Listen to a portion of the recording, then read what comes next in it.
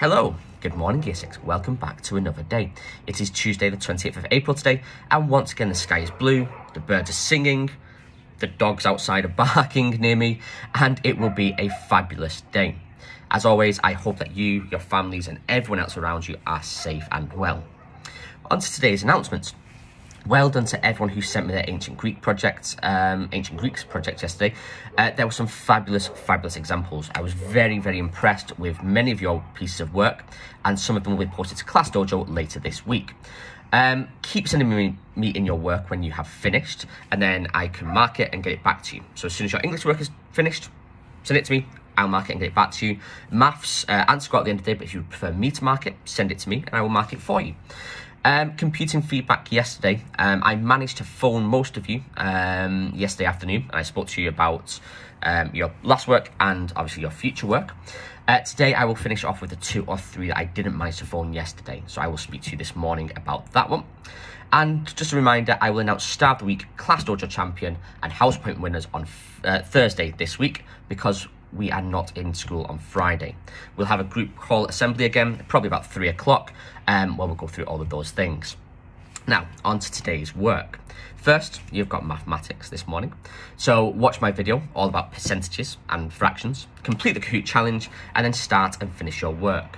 There are extension activities available on Study Ladder if you want to have a go at those. English. Yesterday, we started our new topic on modern classics. This is the 18th Emergency by Betsy Byers. Make sure you have listened to chapter 1 and 2 today before the lesson. Then watch today's task video and then complete your work.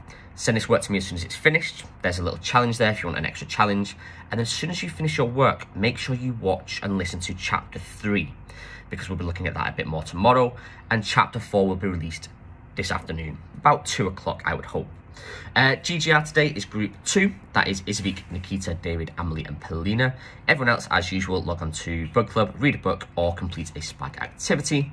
And then in the afternoon, you've got PE, as usual. Find an exercise that gets that heart rate elevated. Complete your Russian activities from your teachers. And then you are on to STEM. Again, like with all of your work, there have been some outstanding examples. I have been really impressed, Year 6. So well done on those that completed them last week.